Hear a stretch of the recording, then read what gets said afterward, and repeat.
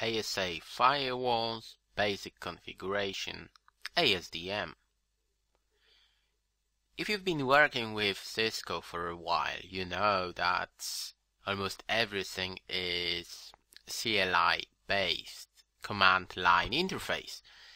And we could spend hours talking about that and arguing about that situation.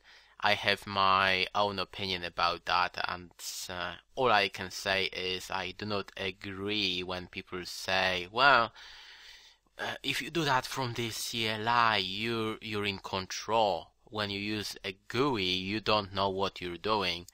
Well, all I can say it's the 21st century, and we should start using tools that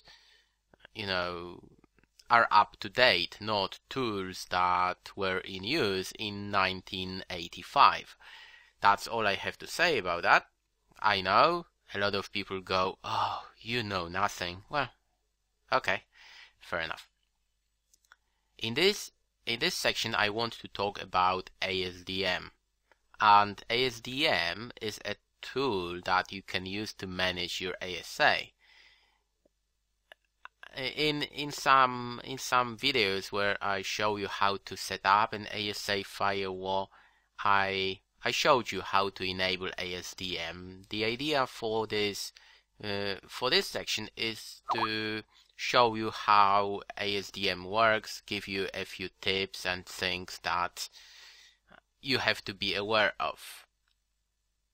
ASDM is a piece of software that you put on your firewall.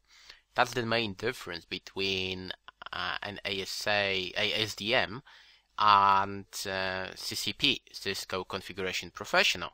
Cisco Configuration Professional is on your laptop and ASDM is on your firewall. There is CCP Express, but we're not going to talk about that.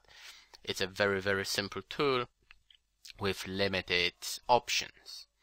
ASDM is a file that you will find on your firewall. How do you run it? Well, the easiest way is to browse to your firewall. If you do not change your port number, that will be HTTPS. You browse to it. I'll show you that. That's my SSL VPN. I can use that actually. And my port number, well, that's a bad example because my port number is 17001. If you don't change it, then it's just HTTPS. In my case, it is 17001. And you will see a screen asking you to install a small ASDM launcher. Remember, it's not ASDM, it's just a small piece of software that will run ASDM, or you can just run it using Java. I recommend this one. If you run it, then you will see an ASDM login screen. You have to put your username and password. That's it. You run it and, well, if you're lucky, it's not as bad as with CCP. Every time I go for Cisco Configuration Professional with a new version of Internet Explorer or Java, whatever, it's a nightmare. ASDM is not that bad, but there might be some issues. That's why it is always a good idea to stay with the same Java version on your management PC. You can be surprised that something will stop working tomorrow if you decide to update that. That's my advice. Let me open ASDM. That is my live ASA with ASDM 647 running. That's ASA 5505.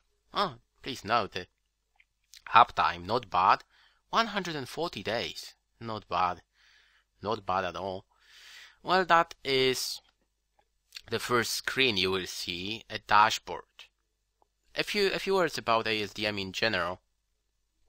It is a pretty reliable tool. You can manage your ASAs using that tool. Of course, it is a good idea to know the CLI. Sometimes you have to go there and tweak a few options. However, ASDM is a really good tool, and in most cases it's not going to break a lot, if that's what you're asking at the moment. Because if you worked with SDM or CCP, you know what can happen. ASDM is pretty clever, and I have implemented a lot of pretty advanced options and features, and it was really okay. Let me close that one. So that is your dashboard. Hostname, ASDM version, firewall, and so on. Licenses, of course, ASA is all about licensing. That's why your dashboard will include a screen like that. Will show you basic licenses options. I am running the base license. It means yes, no failover, no dual ISPs, no inter-VLAN routing. Cisco. It's really expensive with a security license. It can double your price. A few graphs, and that is something that I really like in ASA and ASDM, a live log viewer. I'll show you that straight away. You go to monitoring, logging, and you can view that. It's awesome. It's really great. It makes your troubleshooting much easier because you can see what's going on your firewall. The best example I can give you is a VPN. When I try on VPN, you will see all logs over here. Actually, let's try it, because that will be the best example I can give you. If I go back to my SSL VPN, here we go.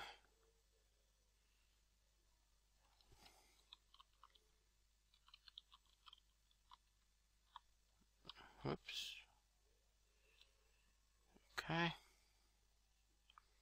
And let's go back to the live log viewer.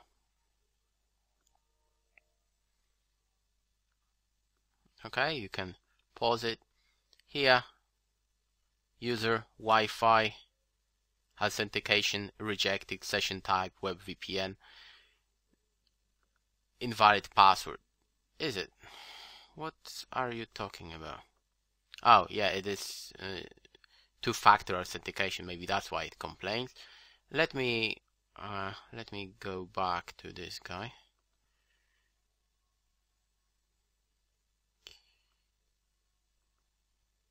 Actually, that's okay. Let me log in and I'll show you something.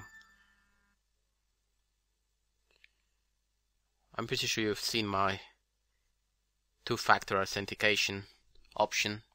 You're not surprised you see that. Let me log out. What I want to show you is, for instance, wrong username and password or whatever. Let's clear it, and I don't know, let's say SSL. Let's try it, and I will put Wi-Fi and the wrong password. Let's take a look. I can see that straight away, right? No show commands required, nothing. It's like, you know, let me do it again with my password. Will it show me rejected as well? Now it's okay. Rejected it. I probably complains about two-factor authentication. Okay, let's confirm.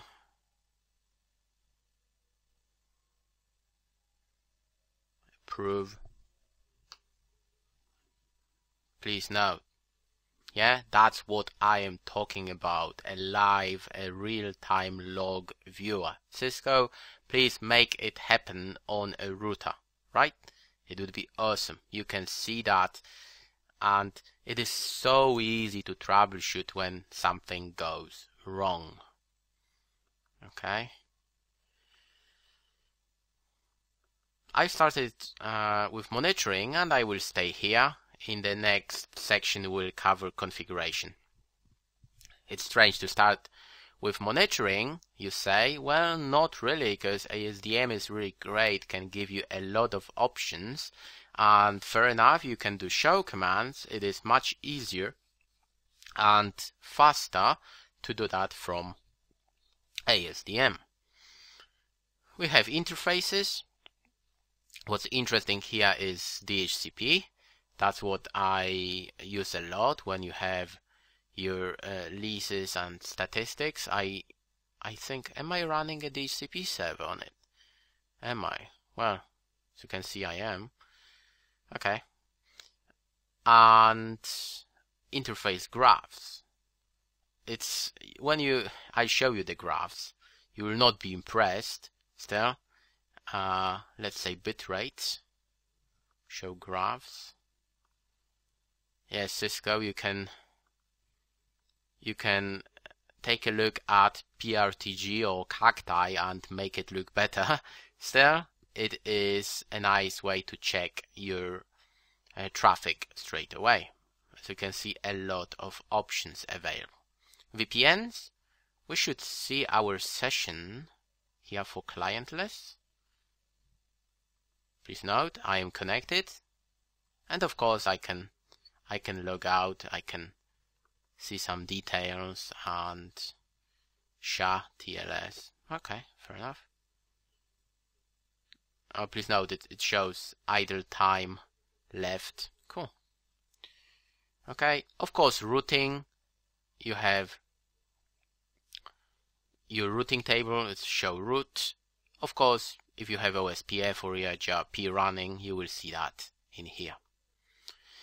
The easiest way to learn is just to go through all these options. Of course, I'm not going to do that. It's a waste of time. I just want to show you the most interesting options. There was one more thing that I wanted to show you. Was it? ARP table. Yeah, that's really important. You can, of course, you can clear it as well. Yeah. Everything that you want to see in one place, you can take screenshots, send it to a client or to your friend. A very easy way to monitor and troubleshoot your ASA firewall. In this video I showed you ASDM, that is part 1, and we focused on monitoring. I think that is a great tool that will help you troubleshoot your ASA firewall. In the next video we will focus on configuration. We'll go through some options and I will give you a few tips, real world examples, things that you need to know when you manage an ASA firewall. Thank you very much.